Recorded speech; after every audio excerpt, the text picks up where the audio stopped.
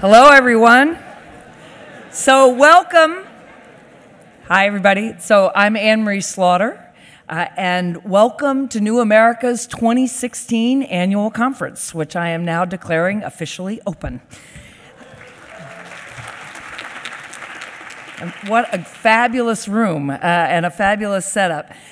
Many of you are new Americans. Many of you are our friends, our funders, who are also our friends, and our supporters in many different ways. But for some of you who may be new to New America, let me just say we are a think tank and a civic enterprise, and we are dedicated to the renewal of American politics, prosperity, and purpose in the digital age. That is not a small mission.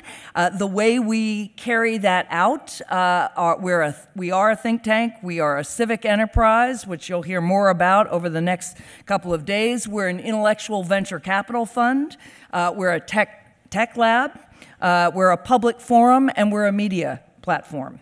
And what ties all that together, and we have many different parts, and I always say, my mother is constantly saying, tell me what you do again.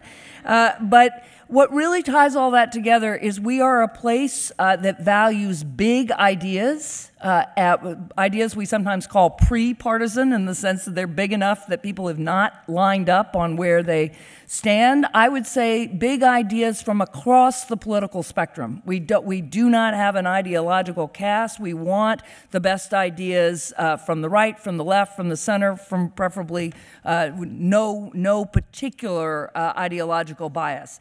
And so big ideas, bridging policy and technology. We often say we put together legal code and computer code, and you need both to solve public problems. And then broad public engagement. Our fellows program, our fellows write books, and they aim to be best-selling books. As one of our fellows said this morning, Kevin Huffman, he said, you know, I'm not sure many people would read a book about education policy, but if I can write a book about how the state of Tennessee took on reforming its educational system and tell that story in a human and dramatic way, lots of people will read it, and that will move the public conversation.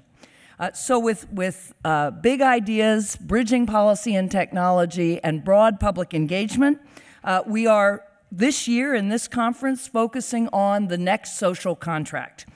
And we have been doing work on what we need as a social contract in the digital age since 2007, since before the 2008 presidential election. It will not have escaped you that we haven't exactly gotten there, and we're in the 2016 presidential election. These ideas are still very, very current.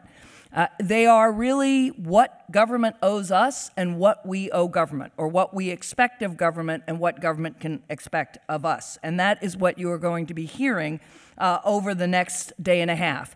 And when you talk about the social contract, you think Locke and Rousseau and your college political theory classes. We're going to try to be bringing that down to what that means for ordinary citizens in multiple areas. So before we get started, I also want to thank some of the donors and the sponsors that made this conference possible. Northrop Grumman, McKinsey & Company, Brown Advisory, Brunswick Group, Citi Foundation, Uber, and Upwork. And I also want to thank the foundations who are supporting our vision to reinvent the think tank. You heard me say think tank and civic enterprise. We are arguing that think tanks are fabulous. They put together great ideas and policy proposals and policy research. But it's a top-down model of change. It's a model of change that says you figure out what needs to happen and you try to get government to do that. We also need a bottom-up model of change where we tap into what's happening across the country from the people who are just saying, let's see what works, putting it out there, trying it, iterating in the same way that a startup does. And New America wants to be in multiple cities. We're in New America, California now. We hope to open in Chicago. We're in New York and in the District of Columbia. And the foundations that are supporting that work are the Ford Foundation, the William and Flora Hewlett Foundation, the MacArthur Foundation, Omidjar Network, and the David and Lucille Packard Foundation. Then Finally, thanks to our media partners, CNN and Slate. We thank them for their presence at this conference, but also the work they do with us throughout the year.